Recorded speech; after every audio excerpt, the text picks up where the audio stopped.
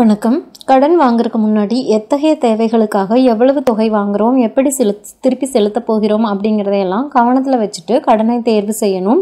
கடன் வாங்குறதுக்கு முன்னாடி நீங்கள் இந்த 6 விஷயங்களை மறந்துடக்கூடாது.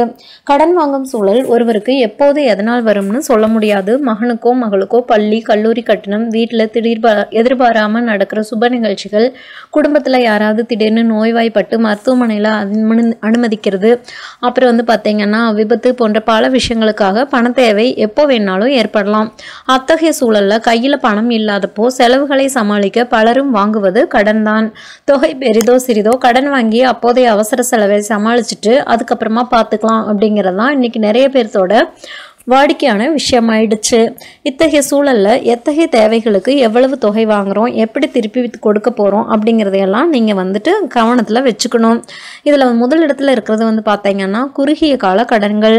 ஓராண்டு காலத்துக்கும் குறைவான கால அவகாசத்துல திருப்பி செலுத்தக்கூடிய வகையிலான கடன்கள், அப்புறம் தற்காலிக பண தட்டுப்பாட்டை சமாளிக்க வாங்கப்படுறது குறுகிய கால கடன்கள். இவை பொதுவாக ஜாமீன் எதுவும் இல்லாததாக இருக்கும். அப்படின்னாலும் லோன் வாங்குறவங்களோட நடத்தை, கடந்த காலங்களில் வாங்கின கடனை அவங்க உரிய காலத்தில் தாமதமின்றி திருப்பி செலுத்தியிருக்காங்களான்னு பார்ப்பாங்க.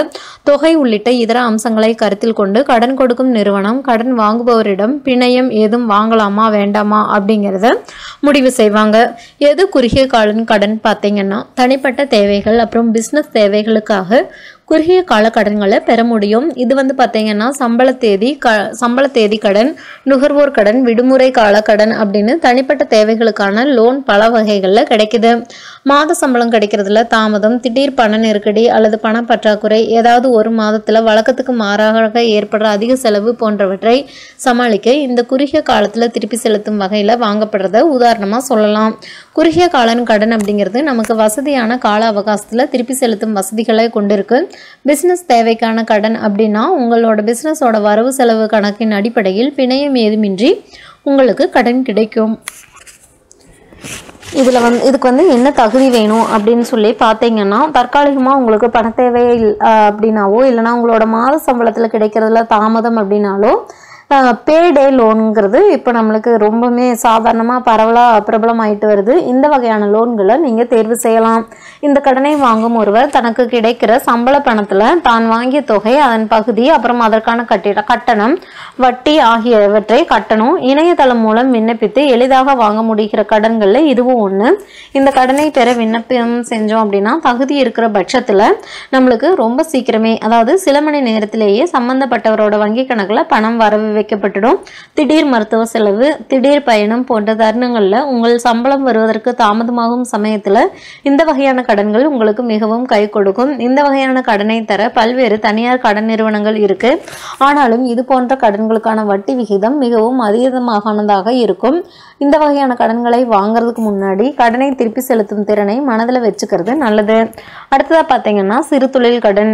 சிறிய அளவில் தொழில் செய்கிறவங்களுக்கு ஏற்படுற தற்காலிக பண தேவைகளுக்கு அவங்களது தொழில் வரவு செலவு கணக்கின் அடிப்படையில் கடன் வழங்க பல்வேறு வங்கிகள், வங்கி சாரா நிதி நிறுவனங்கள் இதெல்லாம் இருக்கு. பொதுவாக கடன் கேட்கும் நிறுவனங்களுக்கு கடன் வழங்கும் முன்னாடி அந்த நிறுவனங்களோட கடந்த 3 ஆண்டு கால வருமான வரி தாக்குதல் கணக்கு, அப்புறம் பார்த்தீங்கன்னா பேலன்ஸ் ஷீட், லாப நஷ்ட கணக்கு விவரம் இதெல்லாத்தையும் பார்த்துட்டு தான் கடன் கொடுப்பாங்க. ஒருவேளை கடன் தொகை பெரியதாக இருந்துச்சு அப்படின்னு சொன்னால் கடன் கொடுக்கும் வங்கி அல்லது நிதி நிறுவனம் பிணையும் கேட்பாங்க. பொதுவாக கடன் வழங்குற நிறுவனங்கள் அல்லது வங்கிகள் கடன் கேட்பவரின் கிரெடிட் ஸ்கோர், 2 ஆண்டு கால வருமான வரி கணக்கு தாக்குதல், அடையாள சான்று, அப்புறம் முகவரி சான்று இதெல்லாத்தையும் பார்த்துட்டு திருப்தி அடைஞ்ச பின்னாடி தான் கடன் கொடுப்பாங்க. குறைவான கிரெடிட் ஸ்கோர் இருந்துச்சுன்னா அந்த விண்ணப்பம் நிராகரிக்கப்பட்டுடும். இருந்தாலும் குறைவான கிரெடிட் ஸ்கோர் கொண்டவர்களுக்கும் சில தனியார் நிறுவனங்கள் அதிக வட்டியில் கடன் வழங்குறதுக்கு முன் வருது. அப்புறம் பார்த்தீங்கன்னா அவசர கடன். அதாவது உங்களுக்கு மிகவும் அவசரமாக கடன் தேவைப்படும் அப்படின்னா முதல்ல நீங்கள் வேலை செய்கிற நிறுவனத்திடம் கேட்பது தான் சரியான தீர்வாக இருக்கும். பர்சனல் லோன் அப்படிங்கிறது விரைவாகவும் எளிதாகவும் கிடைக்கிறதுக்கு வாய்ப்பு உண்டு. வங்கியுடன் உங்களுக்குள்ள உறவை பொறுத்து 30 நிமிடங்கள்ல இருந்து 3 தினங்களுக்குள் நீங்கள் அதை பெற்றுவிட முடியும். அதே மாதிரி கிரெடிட் கார்டை பயன்படுத்தி உங்களது கடன் வரம்பில் 40% 80% ஏடிஎம் மூலமாக எடுத்துக்கலாம். தினமும் பணம் எடுக்கிறதுல இடைவெளி இருக்க வாய்ப்பு இருக்கு. பெரும்பாலான வங்கிகள் வரம்புக்கு மேலும் பணம் எடுக்க அனுமதிக்கின்றன. அதே சமயம் வரம்புக்கு மேல் பெறும் கடனுக்கு வழக்கமான வட்டியை விட அதிகமான வட்டி விதிக்கப்படும். உங்களுக்கு ஏற்கனவே வீட்டுக்கடன் இருந்துச்சுன்னா அதை பயன்படுத்தி அதிகபட்சம் 20 ஆண்டுகளுக்கு அல்லது உங்களது வீட்டு கடனின் அசல் தொகையை திரும்ப கட்டி முடிக்கும் வரைக்குமான காலத்துக்கு $50 லட்சம் வரைக்கும் நீங்க டாப் அப் லோன் பெற்றுக்கொள்ள முடியும். உங்களுக்கு சொந்த வீடு இருந்து மிகப்பெரிய தொகை தேவைப்படும் பட்சத்துல நீங்கள் அந்த சொத்தின் பேர்ல லோன் வாங்கலாம். உங்க வீட்டோட மதிப்பை பொறுத்து 5 லட்சம் முதல் 10 கோடி வரைக்கும் பெற முடியும். திருப்பி செலுத்தும் காலம் 2 முதல் 15 ஆண்டுகள் வரைக்கும் இருக்கும். சொத்து மதிப்புல 65% வரைக்கும் கிடைக்கும். அதே மாதிரி தங்கத்தின் மதிப்பில் 60% வரைக்கும் லோன் கிடைக்கும். வங்கிகள்ல 10,000 இருந்து 25 லட்சம் வரைக்கும் தங்க கடன் பெற முடியும். மேலும் பங்கு பத்திரங்கள், மியூச்சுவல் ஃபண்ட் யூனிட்டுகள், வைப்பு நிதி பத்திரங்கள், என்டோமெண்ட் இன்சூரன்ஸ் பாலிசிகளை ஈடாக வைத்து பெறலாம்.